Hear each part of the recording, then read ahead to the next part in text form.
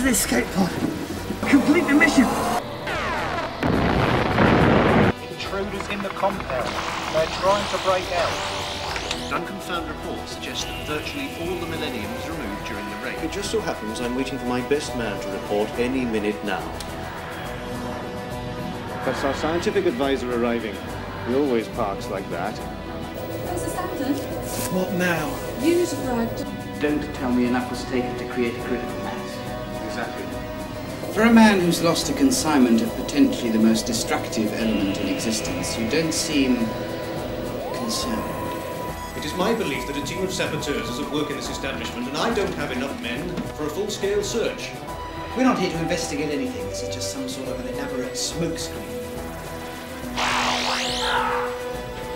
Greyhound 1 to all units. Please report whereabouts of Professor Stanton.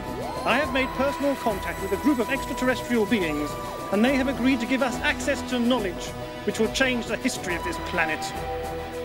My allies, Doctor.